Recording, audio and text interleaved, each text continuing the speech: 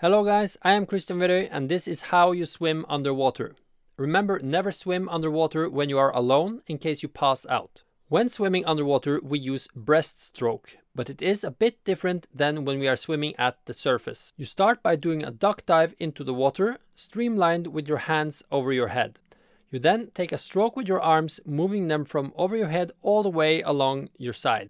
Then pull your feet in and do a kick while moving your hands back over your head. You will want to slide your hands as close to the body as possible. And remember to squeeze your nose and equalize if you're diving down. While when swimming at the surface, you may want to start your next stroke right after you finish the previous one to get more speed.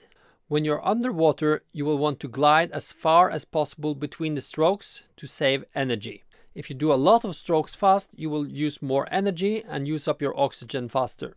So all you need to do is take one stroke, glide as far as possible. When you start to slow down, do a leg kick while you are moving your hands over your head.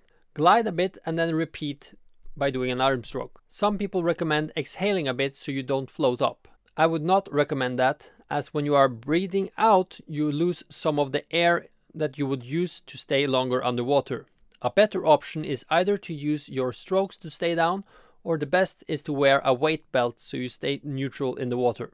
If you swim deep 5 to 6 meters, the air in your lungs will be compressed and that will also do the trick. If you want to stay underwater for a longer time, I recommend laying and relaxing for a couple of minutes before diving down.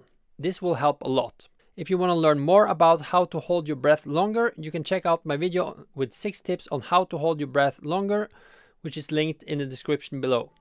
Hope you liked this video and subscribe for more videos like this. Have a nice day.